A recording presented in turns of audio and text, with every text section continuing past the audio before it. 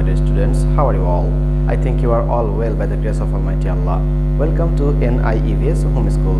I am Muhammad Yamin Apu, an assistant teacher of mathematics, National Ideal English First School morning shift. Today I am going to take a math class for the student of class 2. So my dear students, let's start our class. Our today's lecture number is 26 and you have no homework today. Our today's topic is word problem. WP means word problem. We will solve two word problem today. From page number 63 we will solve question number 3 and page number 94 we will solve question number 5. Okay, now look at the board. I have write down the question number 3 from page number 63 already. Okay, the question is, there are 10 benches in a classroom. 5 people can sit on a bench. How many people can sit in total in the classroom? How many benches are there? There are 10 benches, and the question is how many people? How many people? That means how many students can sit? How many students can sit in that bench, in the 10 bench? So we should write down number of people in the right side, because which we need to calculate, we'll write down that one in the right side. So we should write down 5 people can sit on one bench. In arranging this one, we can write down in one bench, in one bench can sit, in one bench can sit how many people? 5 people. 5 people. The information is 5 people can sit on one bench, and I have write down arranging the languages. In one bench can sit 5 people, because people we need to calculate. That's why I write down people in the right side. Okay, now in one bench 5 people can sit. So we will find out in 10 bench how many people can sit. So you should write down, therefore in 10 benches can sit, we need to do the operation here, peoples. But my dear students, what should we do here? But that means which operation we should done here. Look, there are 2 in the same line. There are 2 units in the same line. That means in this line, first line, there are 2 units. One is bench and there is people. Already I have taught you in the live class that when the 2 units are different, then we should do multiply or we should do divide. If we have in the right side 1, then we should divide, but it is not 1, it is 5. Then we should check in the left side. In the left side, from 1 it is increased. From 1 it is increased. In general, when increase something, we will add or we will multiply. So here we should multiply, because this is increasing. Okay, in general we should multiply. So 10 multiply 5. We will write down 10 multiplied by 5. Okay, and after that, what should we do? We should do rough here. We should write down here 10 multiplied by 5.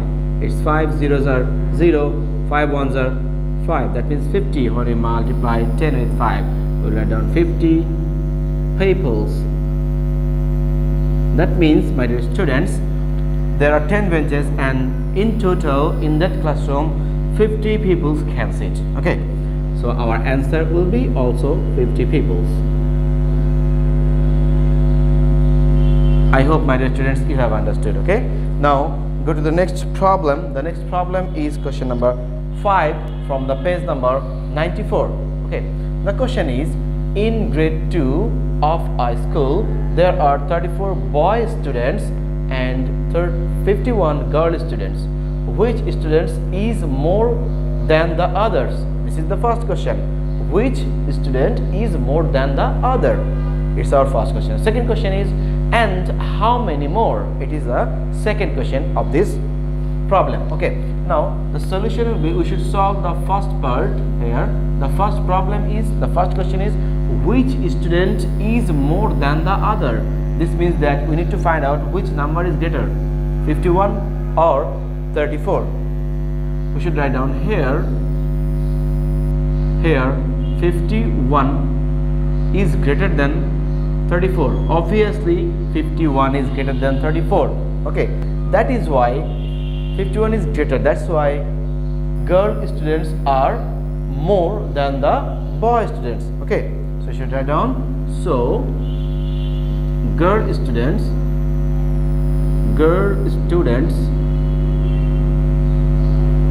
are more than the boy students.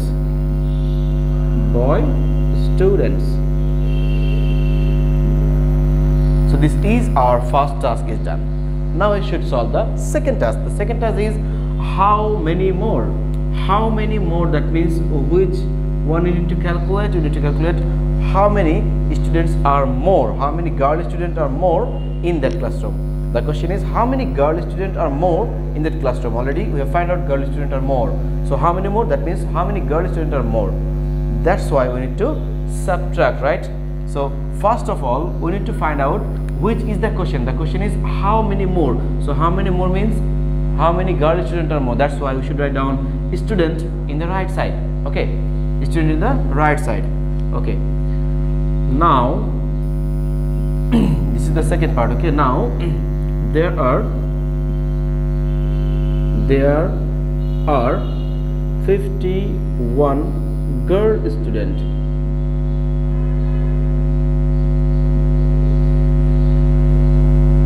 There are 34 boy students.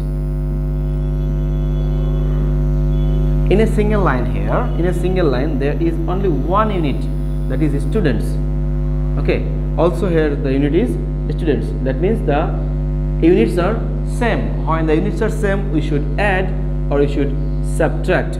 Here we need to find out the difference, how many more. That's why we should subtract this one. Okay, so my dear students, give a line here, give a subtraction sign and subtract it. Subtract 4 from 1 is not possible. That's why we will assume a magic 1 here and it become 11. Now subtract 4 from 11. 4, 5, 6, 7, 8, 9, 10, 11. It is 7. So 7 will be here. Now this magic 1 will add with this 3 and 3 become 4. Subtract 4 from 5, it will be 1. So 17 students more. Okay, so girl students, how many more? It's 17 students more. Should write down more. Therefore, more 7 girl students. More 7 girl students. Okay, the answer is what? The answer is, my dear students, there are two parts of this question. That's why the answer is two answers are there. What students are more than the others is girl student more than the others. So girl students will be our first answer. Is girl students. It's girl students, and we should give the comma. How many more?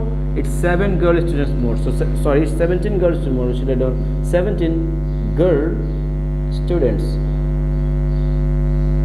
Students more. Okay, so answer is girl students, then comma 17 girl students more, which is our answer. I hope my students you have understood my today's lecture. Okay, see you again inshallah with a new topic in a new class. Till then, Allah Hafiz.